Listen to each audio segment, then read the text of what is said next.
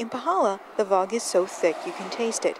The Big Island community is located about 18 miles downwind of a volcanic vent that pours out about 1,000 tons of sulfur dioxide each day. It really exacerbated my condition and such, where I was going to the doctor just about every week and such. Doctor had said that I needed to move because I would die if I didn't move, and because the conditions were so bad. Making matters worse, people in Pahala have few places to seek refuge. Most people in this low and moderate income community say they don't have air conditioning or air purifiers. On most weekdays, seniors congregated at Pahala Senior Center, talking story in the shade. No place to go. The fog is all over. For me, that it works real good with the aircon in the car. Oh.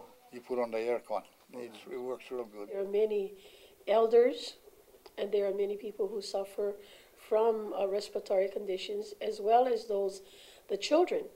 But they may not have the conditions that are predisposing, but they have developed the sensitivity to the fog in our environment.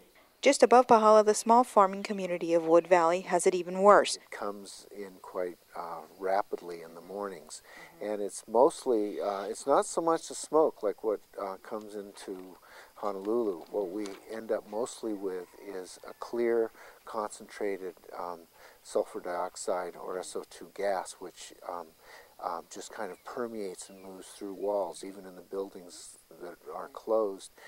It does cause we usually can taste the sulfur first thing in the morning.